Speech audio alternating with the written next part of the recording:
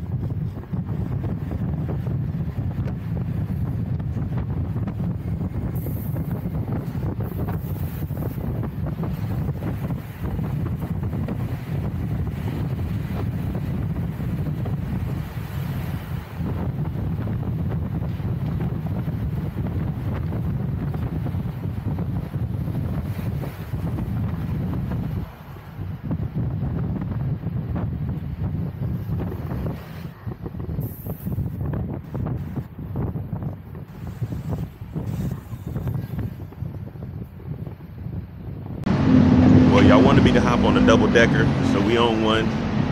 You know, it's kind of cool out here, but it actually, once you get in the sun, it's definitely warm. But once you get in these shadows like we are right now, it's pretty good. So we're gonna see some historic sites. Hey man, get some history behind it. We're gonna try to figure it out and see what old London has to offer. Now remember, we won the war.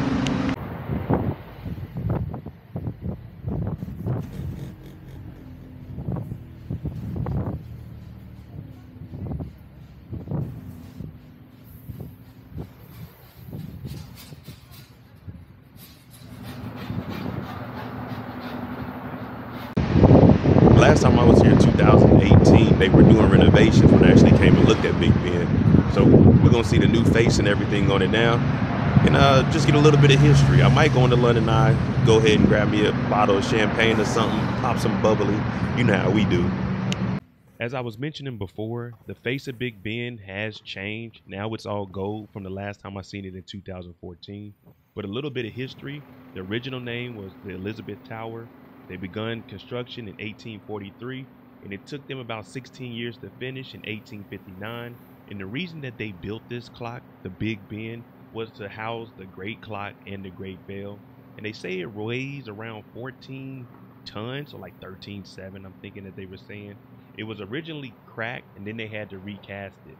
Now, this clock is one of the largest and most accurate mechanical clocks in the world. So whenever you're lost, and you need to know what time it is, you can come on over to Big Ben and it'll tell you what it is. And the reason you know what Big Ben is because it's recognized globally as a symbol of London and the United Kingdom. Now, with this, it does broadcast the iconic BBC radio show called Big Ben. Now, that's been going on for a while. And as I mentioned, it said it underwent construction in around 2017. That was my last time in Europe before I came back in 2023. And here we are today with it all gold. And this is a beautiful clock. I say it is a must-see whenever you come to London. And it's also right across the street from the London Eye. The London Eye is right across the bridge, and we'll go past that a little bit later on in this tour. Throughout history, Big Ben has been struck by lightning several times, but that's pretty obvious with it standing this tall. With a metal roof, it's a magnet to electricity. Of course, it's going to strike down. But also, the name Big Ben came from a gentleman by the name of Sir Benjamin Hall. He was a former work secretary. So, of course, with the most accurate clock in the world, well, one of the most accurate clocks in the world, of course, the work secretary would definitely need to be the name of Big Ben. So, you know, to be to work on time.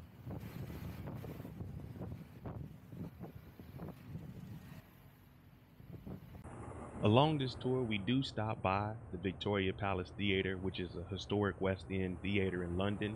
It originally opened around 1911, and it is known for its architecture and its rich history. Now, there's been a lot of amazing and countless iconic shows here, including Billy Elliot. I had to look that up and see what Billy Elliot was, but I know about the blockbuster Hamilton that is inside of here. We end up riding past a horse head. Now I'm not sure what it is, but I seen everyone else turning. So I said, well, I might as well record it. Here you guys go. A random horse head. I'm pretty sure it's significant, but I'm not sure what it is. But if you want to see a horse head on the tour, here you go. So we're on the backside of Buckingham Palace now. You can see the barbed wire and all the spikes they got. It's a lot of traffic. It is midday. It's only probably like 11 in the morning. I wanted to get out here and do it early, but we're gonna swing back around, go to the Marble Arch, and then from there we'll come back. We'll actually go over to Buckingham Palace, see if we can get a glimpse of the king, see if he'll wave out to the people. You know what I'm saying? What up, king? Well, I hopped off the bus. I'm gonna walk over to Buckingham Palace. It was taking too long. We got stuck in traffic. It's that midday lunch rush, and it's a Friday. So right now we're just walking through the park. Headed over there now. Dogs out here barking. Birds ain't chirping. But it's all right though. I like it.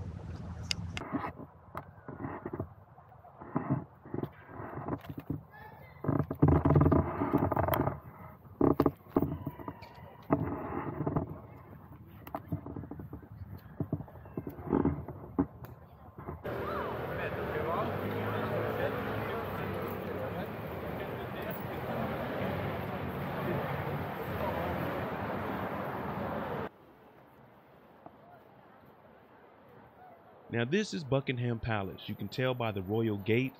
You have the black gates with the gold tips on it. Now originally Buckingham Palace wasn't a royal residence. It started off as a townhouse that was built in 1703 for the Duke of Buckingham, King George III. But then it was bought in 1761 for his wife, Queen Charlotte. Over the years, there has been major renovations and construction to it, especially up under King George IV. He's the one that actually transformed it into a grand palace.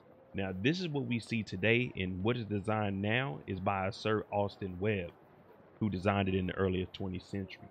Now, Buckingham Palace became the official residence of London and the British monarch in about 1837 under Queen Victoria. It's been the setting for countless royal events, from state visits and royal weddings to famous trooping and color parades. The palace, man, is very nice. And let me tell you, it has a very vast art collection, including arts from Rembrandt. Some of the staterooms are also open to the public during the day, kind of similar to our White House during the summer months, and it's offering just a little bit of glimpse of the British monarchy. Changing of the guard. You know, it's a lot of people out here. I was trying to get me some pictures in, but kids are running around knocking you at your place. I'm like, geez Louise.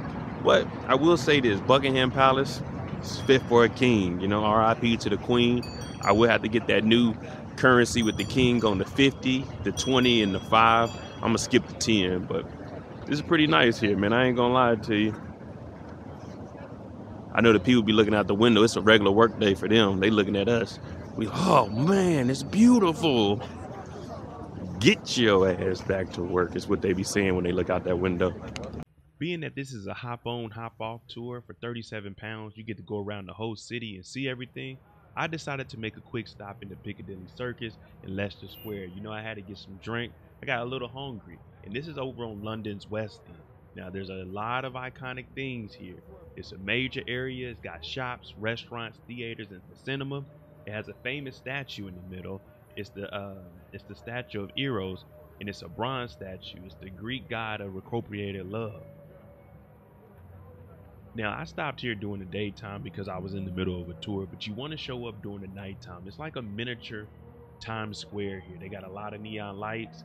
Man, it's just a real cool hangout spot. You got people performing in the streets. They got the underground station right there, and then the entertainment is endless. They got the W Hotel I mentioned to you guys before. You got the M&M factory. It's just a lot of stuff over there. You can hang out. It's a little park there, and there's a lot of things to do, to be honest with you. Chinatown's right next to it. So everything that you want to do during the daytime, or if you have a family with you, this is a good location to stop to. But be sure to go and visit in the evening when the night is lit up. I'm not gonna lie to you. After I ate and I got back on the bus, I made sure that I got up front. It was a little chilly up on the top of the bus, so I made sure I was up front. And as you can see, I got that front view. We're doubling back around Big Ben, and then up on the left, you're gonna end up seeing the London Eye off to the left. And you cross this bridge, it's a lot of people out there. And if you watch closely in the bottom of the screen, you're gonna see this bicyclist get in the way. We're getting ready to approach the London Eye, which is also known as the Millennium Wheel. You see it's over to the left, right across the street from Big Ben, so you can get off the underground station and hop off here and go to both of them. Now, it's on the South Bank River, and if you look, that's the cyclist I was telling you about that hopped in our lane, but that's because there's a lot of tourists here. Now, it was built to celebrate the new millennium, so of course, you know it opened in 2000, and it was designed by David Marks and Julia Barfield. The London Eye is one of the largest observation wheels in the world. It's got a stunning view, panoramic, and you can see the whole city while you sip on some nice champagne or a little bit of wine. I'll let you decide on the drink for the evening.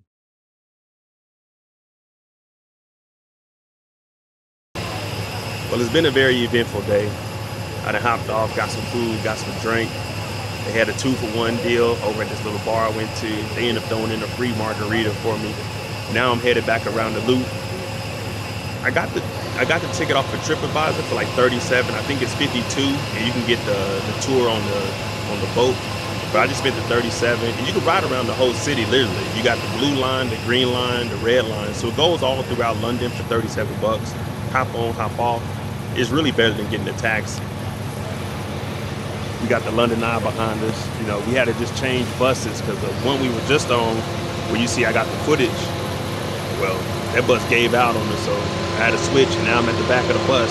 Aha, what's that booze? Everybody booze at the back of the booze. You know how it is. But right now, we're just waiting to get back over on my side of town, Shoreditch. We hit up the London Bridge. We'll walk past the Shard, and then I'm going to take it on in, check into my other hotel, and get ready for the evening, see what the festivities have to offer. London, I love it. The thing I say about London is, yeah, it's expensive because of the pound. But if you're going to travel overseas for the first time and you want a good experience, to say that you actually went out the country, come over here because there's no language barrier. So that's the good thing about it. You come over here, they speak English. It's a little different English. It's the OG English, the OG English, or should I say old English. But I love it over here. The people are nice. They hear the American accent. They're pretty good with everything. So, man, I love London.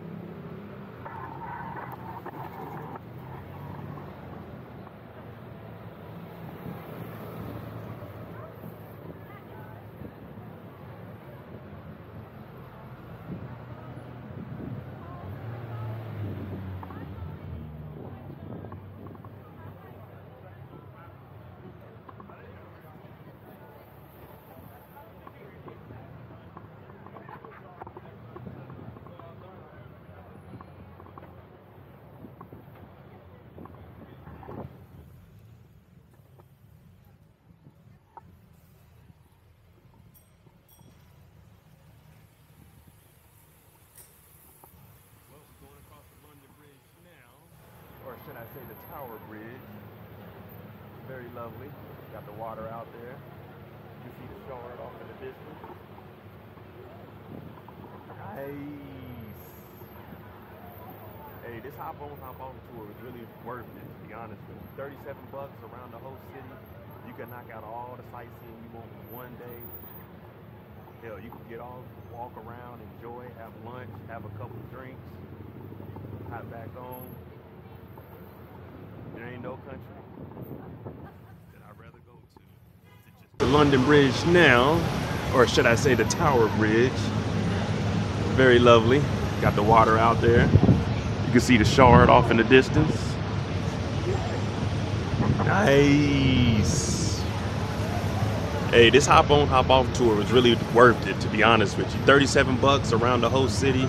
You can knock out all the sightseeing you want in one day. Hell, you can get off, walk around, enjoy, have lunch, have a couple drinks, hop back on. There ain't no country that I'd rather go to just chill on a regular weekend than the United Kingdom. In London, you always treat me nice. And as the sun goes down, the night begins to clown.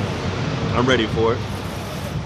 This is my stop over here. This is the London Wall where I got on at. So I'm gonna hop off here, head back to the crib, check into the new hotel, show y'all what that looked like, and call it an evening. Chill on a regular weekend in the United Kingdom. In London, you always treat me nice. And as the sun goes down, the night begins to clown. I'm ready for it. This is my stop over here. This is the London Wall where I got on at. So I'm gonna hop off here, head back to the crib, check into the new hotel, show y'all what that looked like, and call it an evening.